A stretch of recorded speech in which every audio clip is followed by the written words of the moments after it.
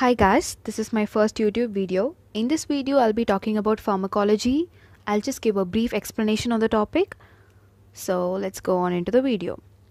Drug receptors and drug cycle are the two important topics I'm going to discuss. So basically, drugs don't create any new response in the body. That is, they don't produce anything new inside the body. They just change the activity that is already happening in the body. Now, where does the drug go? Drugs are created to bind to a receptor to cause an effect. So the drug, it directly binds to the receptor and then it produces the effect. So what is a receptor? A receptor is a specialized protein that is located on a cell that the drug binds to or sticks to. If you see in this picture, the receptors are located on top of the cell, so to which the drug particles come and bind. So particular type of drug, it binds to particular type of receptors. Not all the drug particles can bind to a particular receptor. So once when the receptors are activated, they trigger a specific response in the body, like release of neurotransmitters or hormones. So that's all about the receptors. I'll give a detailed explanation on receptors in my upcoming video. Now moving on to type of drugs. So there are basically two type of drugs: agonist and antagonist. Agonist, it stimulates or activates the receptor. An antagonist, it blocks the reaction or the response. So by knowing the action of the drug and kind of activity it is altering and whether it turns the receptor on or off, the side effects of those drugs will start making sense. So now drug action, it can be explained by knowing the pharmacokinetics and pharmacodynamics of the drug.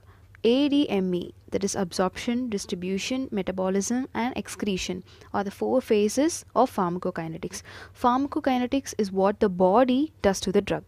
So first phase, absorption, in which medication is ingested, applied or injected and then it enters into the bloodstream. Then second phase, in distribution, the delivery of the medication to the target site. After it's gotten into the bloodstream, it gets delivered to the particular target site where it has to go. And then after distribution, the drug has to be eliminated from the body. So for elimination, the drug has to be broken down. It has to be transformed. So that process is called as biotransformation. The name itself, it indicates transformation. So the medication has to be broken down or it has to be transformed so that it can be removed from the body. The final stage is called as excretion. Excretion is nothing but the elimination of the drug out of the body. So it's done by our kidney. Route of administration. So while we take a pill, it directly goes into the stomach or intestine and then it reaches into the bloodstream. So the drug can be administered via three ways. Route of administration, it includes three ways: enteral, parenteral and percutaneous. Basically parenteral, it includes drugs which are given non-orally and they are injected directly into the body by passing into the skin and the mucous membrane. The common parenteral routes are IV, intravenous, intramuscular, subcutaneous and intradermal.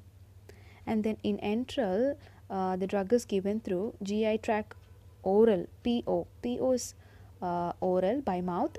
It's a Latin term and it's called by mouth. And rectal. Percutaneous route of administration includes routes like inhalation, SL, sublingual, topical and transdermal. Now how fast will be the absorption? So the rate of absorption, it depends on the route of administration. Intravenously given drugs, they are absorbed the fastest. It just takes 30 to 60 seconds to get absorbed. Oral or transdermal and topical, they are absorbed very slowly. So orally given drugs, they take about 30 to 90 minutes for absorption, and transdermal, it takes about minute to hours. And then one interesting fact is that liquid medications acts faster than the pills, because pills has to be broken down and then it has to be absorbed, while liquid medications can directly enter into the bloodstream. And then intramuscularly given drugs, they act fairly fast because Muscles, they have rich supply of blood. Now, factors that affects the absorption. There are about 7 factors which affects the absorption: solubility, pH, concentration of medication, length of contact, age, food, and depth of breathing. The more soluble the medication is, the easier it is to be absorbed through the stomach into the bloodstream. Then pH. Lower the pH or more acidic a medication is, it is easier to be absorbed in the stomach. Then length of contact also affects the absorption. For example, topical medications. If we take topical medication for instance, longer the medication remain on the skin, greater will be the absorption. And age can also affect the absorption. How? More absorption is seen in young patients. More medications are absorbed through the skin of the young patients than the healthier adults.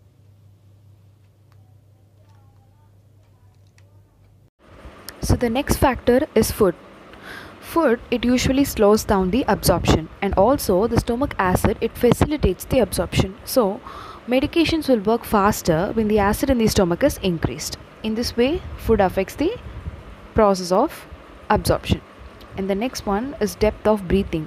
So it is in the case of inhalation, in the drugs which are inhaled. The absorption of inhaled respiratory medications. Deeper you breathe in, the more medication you can inhale. So if somebody is taking any nebulizer or inhaler in your home, you can advise them to breathe in deeper, so that more medication can be absorbed. And the next one in the pharmacokinetics is distribution phase. So distribution is nothing but the delivery of the drug to the target site after it's been absorbed into the bloodstream. It's usually hard for a drug to travel from the blood to an organ because of the physiological barrier that is present. So there are certain types of barriers which I will discuss, and these barriers, it allows nutrients or certain chemicals to pass through, but not other substances, and that includes medication. So that's where our problem begins. So these are the 3 barriers: blood-brain barrier, blood-placental barrier, and blood-testicular barrier. Blood-brain barrier, it protects our brain. It becomes a challenge for the pharmaceutical companies when they want to create drugs that are needed to affect our brain, such as Alzheimer's medication. So when these kind of medication, it crosses the blood-brain barrier, we must be aware that these medications have the risk of creating very serious side effects, and sometimes it may also cause a permanent damage. For example, cytotoxic drugs. And the next one is blood placental barrier. So blood placental barrier. Placenta, it's an organ that grows in the pregnant women, which provides nutrients and oxygen to the growing baby through the umbilical cord, and it also removes waste products from the baby's blood. So this blood placental barrier, it filters the drug from passing from the mother to the fetus to protect the fetus. And the next one is blood testicular barrier. So blood testicular barrier, it protects the male reproductive organs from toxins that can damage the sperms. So male reproductive diseases will become difficult to treat because of this blood testicular barrier.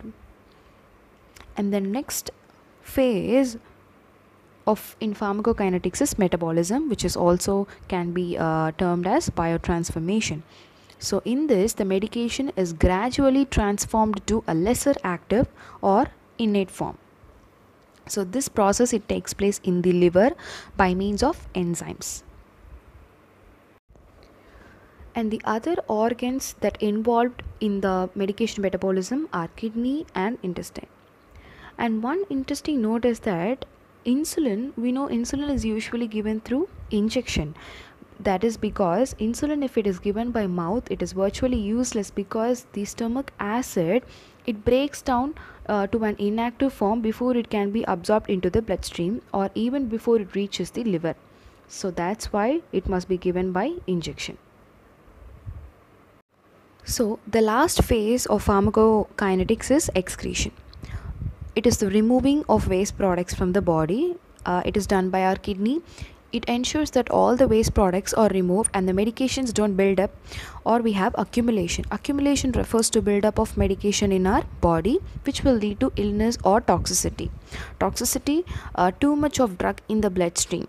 It causes adverse effects. So that's all about the pharmacokinetics of the drug, and I will discuss about the pharmacodynamics in my next video. If you find my video helpful, please do follow my channel. Thank you for watching. Have a good day.